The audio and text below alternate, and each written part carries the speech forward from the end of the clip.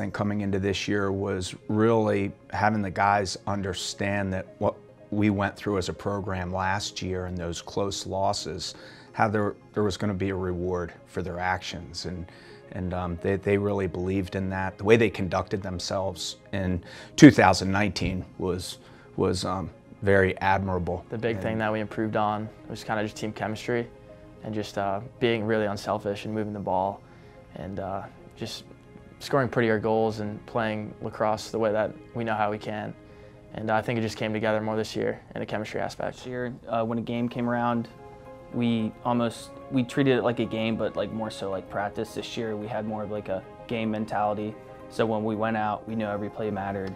Well, as a team, I think just kind of having a better mentality through the good and the bad times, because last year we get really up or get really down, and I think this year we were pretty steady no matter what was going on.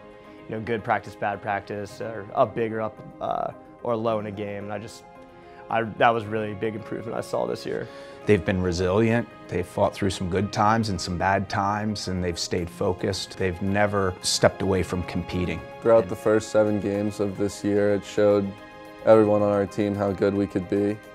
And so I think that going into this summer and the off season really motivated everybody to just do everything they can to be as good as they can possibly be when they come back in the fall and ready to get better as a team. And the same people that were cheering for us this year when we were off to a very, very good strong start were the same guys that were cheering last year when we were losing those close games. So really appreciate their support with that.